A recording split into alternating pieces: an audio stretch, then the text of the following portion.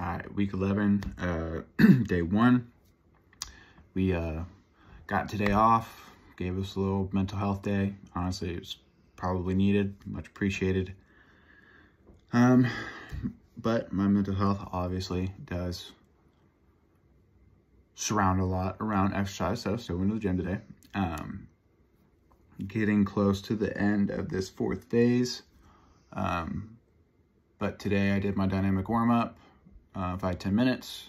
Then I went right into it, did my barbell squat for 5x5, barbell bench for 5x5, and a barbell row for 5x5. Excuse me. And what I wanted to talk about a little bit today was kind of the concept of detraining that we learned about. So kind of what happens like when we stop training. What we see is a decrease in our VO2 max usually, which is due to decreases in cardiac output, stroke volume, and oxygen extraction. Also a slight increase in heart rate and a shift from slow to fast twitch fibers. And then also, obviously there's a difference in someone who's been training for much longer compared to someone who is relatively untrained. The person who's relatively untrained is going to detrain a lot faster than the person who has been training for quite some time. And then also talk about some adaptations, some muscle adaptations to anaerobic exercise. As we know, anaerobic exercise is usually short duration, which is less than 30 seconds-ish. With high intensity efforts. It's heavily reliant on our PCR and glycolysis. If you are anaerobically training for 4 to 10 weeks, you can see improvements anywhere between 3 to 25% in performance. So again, a more trained athlete is probably going to see something on the lower side of that compared to someone who is more untrained. They're just going to see more results faster. However, they will take longer to recover from that effort.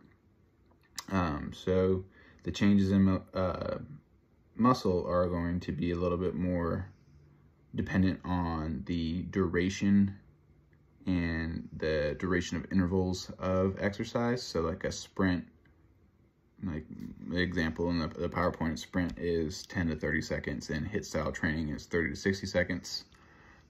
Both styles will improve our muscle buffer capacity. So again, that's going to be an increase in mitochondria. So we're able to increase more energy, but therefore also increasing our ability to buffer that energy. Byproduct of acid, so we're actually able to get that out. Sprint training can be more inducive of hypertrophy and kind of increases our PCR intermediates. So since we're sprinting and it's a shorter duration, that pure 10 to 30 seconds of a full out sprint, we'll still see hypertrophy gains in our fast twitch muscle fibers. And it'll increase a little bit of our PCR system effectiveness just because we're relying so heavily on that PCR system for sprints. It's that super quick energy, super fast, just like the fast twitch muscles need. Whereas our HIIT style training is going to be a little bit more intensive. We're going to keep everything kind of risen that entire time. It's high intensity interval training, as we know.